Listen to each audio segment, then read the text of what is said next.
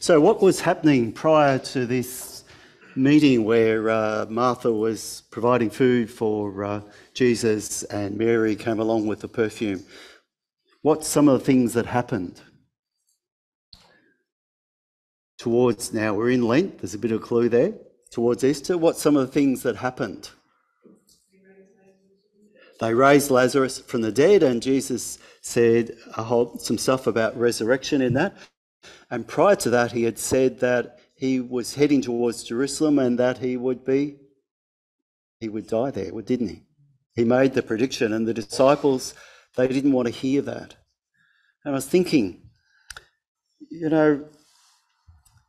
that's a pretty common reaction, isn't it? When you hear something that you really don't like or don't want to be true, you don't want to listen to it. And often we've got to let that filter in a little bit before we can actually hear it and respond to it. So we're very much like the disciples in that sense of not wanting to hear news. We tend to have our hope fixed on what we think is going to happen. Now at Cheltenham, we've had some experience of waiting and patience. But I think isn't that our journey through life? I can remember as a teenager, I was waiting till I got old enough to drive. And probably now, I see people are getting older that are hoping they'll still be able to drive for a bit longer. The things that we hope for and struggle when we can't do them, it's part of our human adjustment to what's happening. So the disciples didn't want Jesus to go to Jerusalem. They didn't want him to go. Mary saw something different. She perceived something that God was doing for this. She was listening for something different. And I think there's a message there for us of whatever we're experiencing, particularly if it's something that is really hard for us to grasp, hard for us to accept, to sit with that and then to allow God to help us to see what is the new thing that God is doing and to perceive where things are moving. Because otherwise we can miss the very thing that God is doing, the new thing, by trying to hold on to what God has done in the past. Mary's act of devotion was showing that she was willing to look beyond and minister to Jesus. And the word there about serving is also used when it's about men, interestingly enough. It's used the term ministry. So she was ministering to Jesus. The one who had come to serve was being ministered to. Maybe we don't allow people to minister to us enough because we're too quick to sort of say, no, don't do something special for me. That's okay. Rather than accepting graciously what someone has offered in their ministry to us. So the Isaiah reading, letting go of the past and being open to what God is about to do. Prior to that section, because they're in exile, remember, and they're remembering what happened with coming out of the Exodus, coming out of Egypt, and what God had done to set them free.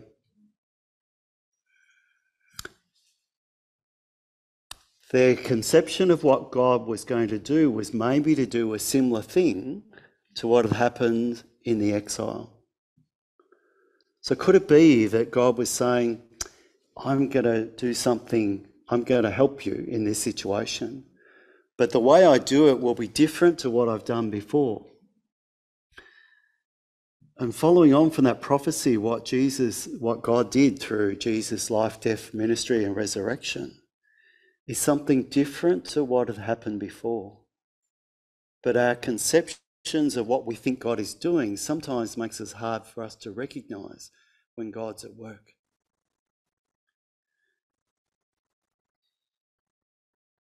It's very easy to focus on what we've lost, what we think we've lost, and to think if only we could get back to being able to do that, things would be okay and it'd be back to normal. And of course, we know that normal is not something now that is as easy to obtain as what it was in so many different ways. So what's the role of the church in these times? Now, in the email, the notice sheet David sent out about Acts 2. And if you get a chance to read that, it's really helpful to see what is written there about Acts 2 and the challenges the church faces. And even by saying it's challenges rather than problems is a matter of saying, what is God saying to us at this time? And the one that struck me in the email and looking at that this week was, they describe one of our challenges, a lack of relevance to the community, especially to younger generations. Remember the rail enthusiasts? What are they preserving? The past. The memory and experience of trains is something that really excites them. And it's really good to look at the past, to see how things were and to remember the past, and particularly with the grandkids to go along and enjoy that, or with someone who's really passionate about it.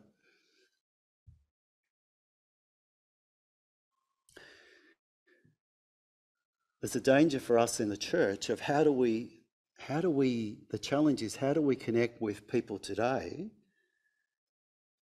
to actually help them to connect with God? Because in the end, what we're trying to do is get them to connect with God. In the past, we found that particular forms of the way that we've lived together and worked has meant that people come in. In the church that I grew up in, you either belong to the footy club or the church, basically. In town, there weren't too many other, in Grovedale, there weren't many other places except for the pub. And the post office and the lolly store. I remember the lolly store very fondly. Baileys were the people that ran that.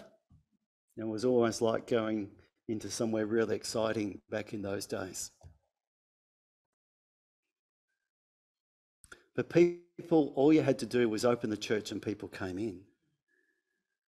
So people were willing to come into our space and learn from us what it is to connect with God.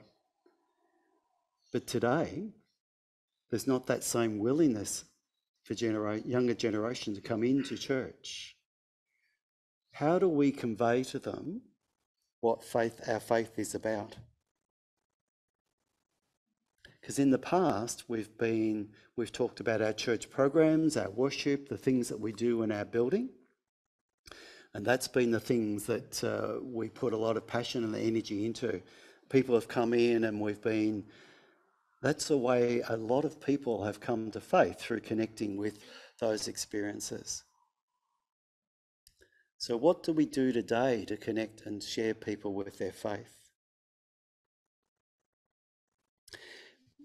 The second challenge, or third challenge, the second one is the loss of trust in the church, and we know there's a whole lot of things, and even recently things at Hillsong have probably not helped that.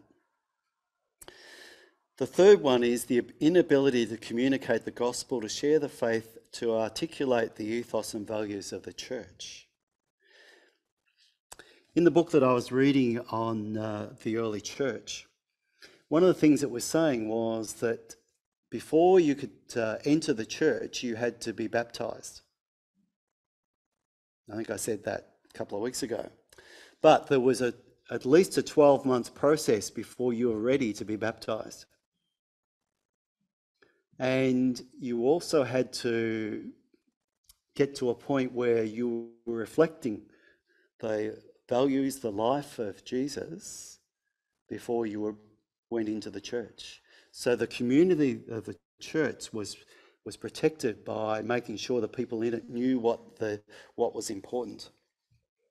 Somewhere along the line, we reduced confirmation down to 6 weeks.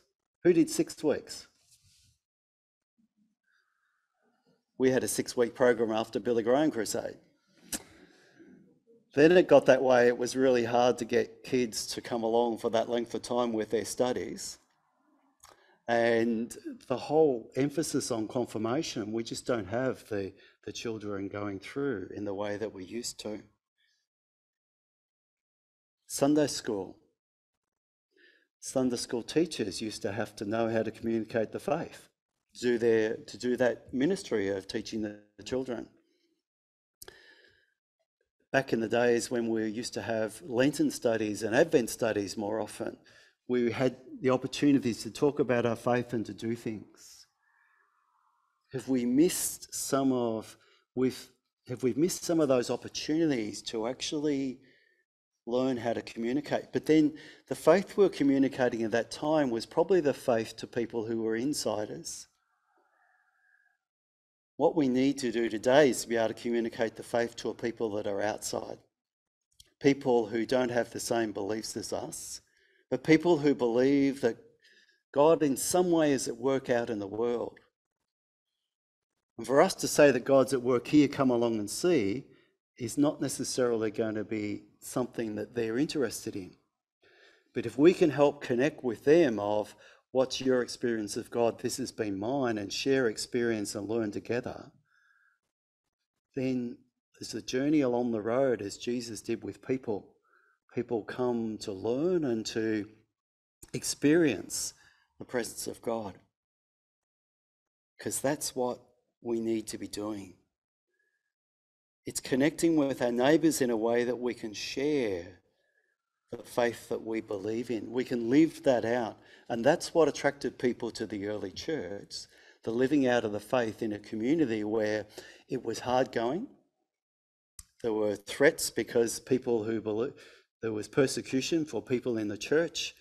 There was plagues that were happening. And the church people were reaching out and providing food for people and caring for people who were going through difficult times. We found that a lot harder to do in the last 2 years. But maybe we need to look at how we might do that in different ways. What's the new thing? What is it that God's revealing to us? What's the goal that we're doing? We need to be working to keep our worship and our journey, our growth, our spiritual life together strong. It is a key. But we also need to be working out how each of us, when we go out and meet with people, can share our faith and help people recognise the presence of God in their lives. The Philippians reading, I didn't have Nan read that today, but I wanted to finish with the Philippians reading, particularly the end of it, because Paul goes through and said, I did everything that was expected of me. It was all important, and I became the sort of person that was someone highly valued in the life of the church at the time. Then he writes, not that I've already attained this or have already reached the goal, but I press on to make it my own, because Christ Jesus has made me his own. Beloved, I do not consider that I've made it my own, but this one thing I do, forgetting what lies behind and straining forward to what lies ahead, I press on toward the goal for the prize of heavenly call of God in Christ Jesus. Let those of us then who are mature be of the same mind. And if you think differently about anything, this too God will reveal to you. Only let us hold fast to what we have attained. We need to hold fast to what we have obtained, but learn how to apply it in a different context. And I think that's the pressing goal. That's the one I'm passionate about. One of the things I'm passionate about for the future. And I'm looking forward to what God might show us and what we might learn along the way and the new things that God will reveal to us.